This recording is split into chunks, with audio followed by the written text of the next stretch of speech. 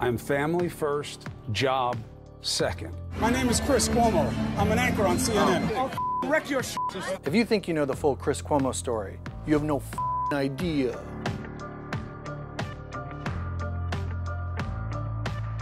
For those who are living under a rock, Chris Cuomo is the journalist, younger brother of Andrew Cuomo, the former governor of New York. They came from a political dynasty. Their dad, Mario Cuomo, was the governor of New York as well.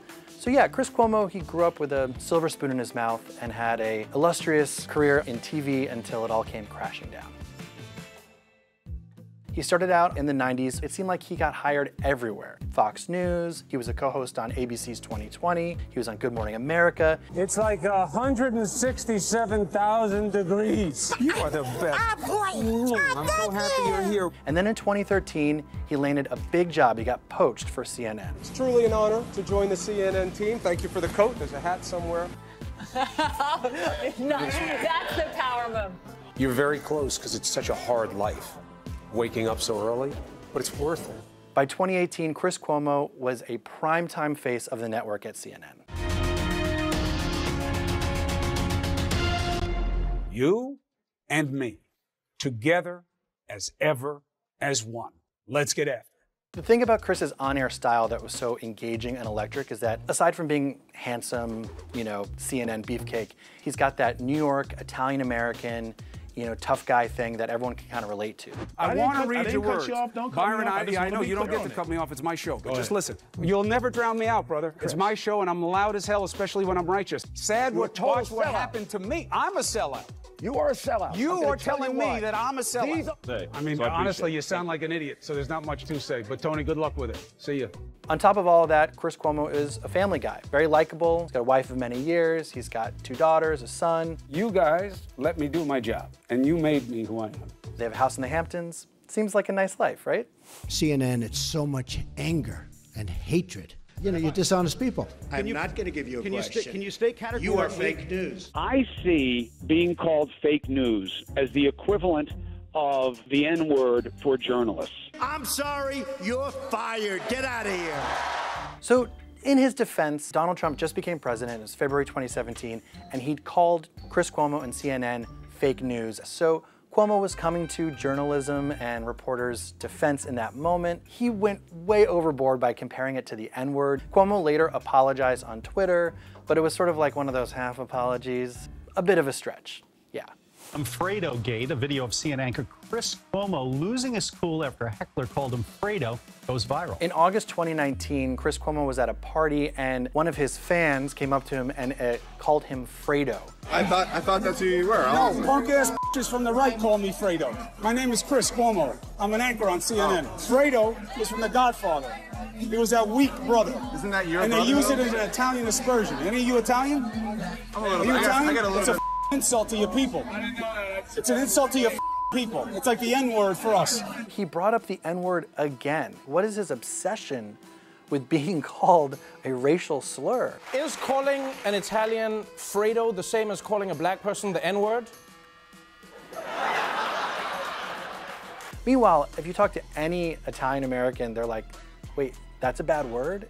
Cuomo goes completely ballistic. What? What are you going to do about it? I'll ruin your You call me Fredo. Take a swing. I'm not gonna swing Take at a you. swing. Watch your hands. I'm not gonna Take a swing. swing. Watch your hands. Take a swing. No, come on, boy. Come on, boy. So you want to call me Call me then. Hey, listen, man, I'm I'm right not here. doing anything. I'll wreck your What Chris Cuomo did was horrible. His language was horrible. He looked like a total out-of-control animal. He lost it. I'm no psychologist, but I can see why Chris Cuomo might have taken umbrage with this, being the younger, less famous, less powerful brother to Andrew Cuomo, who at the time was the governor of New York.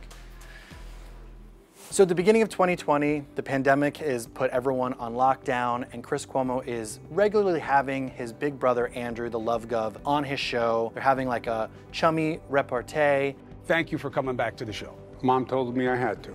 Yeah, I called Mom. She said I was her favorite. I mean, it seemed like they were real friends, real brothers who could kind of make fun of each other. I don't think most of America, and certainly not New Yorkers at that time, had any problem with it. So then something crazy happens. In April of that year, Chris has gotten COVID during this and he's filming from his basement in his house. He has an encounter with a biker that comes onto his Hamptons property. I said, you're supposed to be quarantining. What are you doing out? What are you doing with all these people? And Chris Cuomo goes off on this guy. He basically gets in the papers for being a jerk again.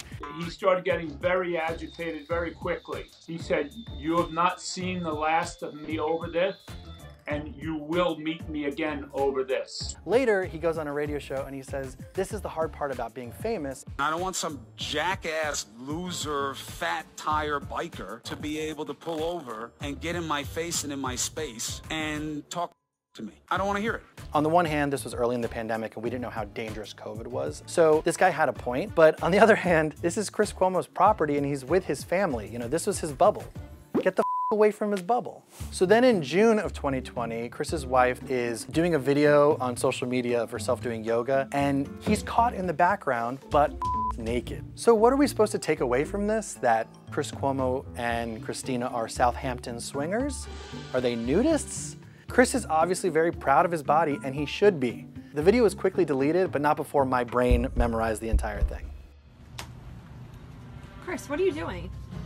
Just get a little pre-show pump. Then in October 2020, a video that Chris made back in July of him getting ready for a show caught the attention of the internet. He's like lifting a 100-pound weight, like a dumbbell with like one arm. Like people go nuts. The weightlifting community personally offended by this. Typing while holding a 100-pound dumbbell in his hand. We all know it's fake. If it's real, he's stronger than anyone I've ever seen use a dumbbell. Wow. But I think at this point, like Chris had become really full of himself and loved getting the extra little bit of attention. You know, he's like, well, it's been a couple months since the butt went viral. I gotta poke the bear a little bit. And the bear is angry internet trolls. 2021 is when it all went to hell for the Cuomos. He sexually harassed me. I am not confused. This just did not happen. They took their chance to the streets, marching from the park down Broadway. New York Governor Andrew Cuomo has given up his fight to hold on to office, facing serious allegations of sexual misconduct and harassment in the workplace. Governor Cuomo stepped down. He resigned as governor of New York in August. And then we later learned that his little brother, while still hosting a CNN show, had been secretly advising his older brother's inner circle on how to deal with this sex scandal. New York's Attorney General uncovered new evidence of Chris Cuomo's involvement in helping his older brother. Chris Cuomo and even offered his services to find out information on some of the women accusing Andrew of sexual misconduct. Yikes. Journalism Ethics 101 fail. In December 2021, CNN fires Chris Cuomo. Through the whole ordeal, Chris defended himself, saying that he prioritized family first. I know where the line is. I can respect it and still be there for my family, which I must. CNN said in a statement that his role was much bigger than he led his viewers to believe. The host posting on Twitter, "This is not how I want my time at CNN to end, but I have already told you why and how I helped my brother." It's hard to say when and what CNN knew, but a day after the firing, he has a sexual misconduct allegation hurled at him from 2005. He walked right into the bar, walked right over to me, slipped one hand down my body to my buttocks, and squeezed really hard on my cheek. And she finally got revenge on him a million years later. So Chris acknowledged that it happened and that he apologized to her, and he meant it. New York State was done with this political dynasty. As soon as Andrew fell, the dominoes kept falling, and Chris was right there. Stick a fork in it, they're done.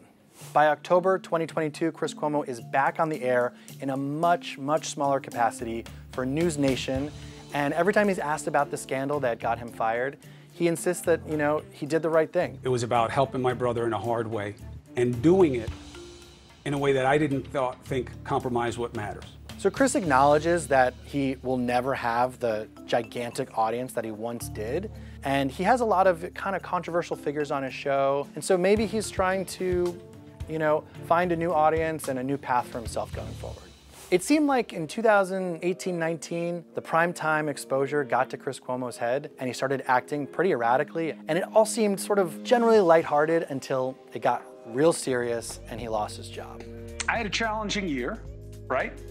No big deal. Taught me a lot of things.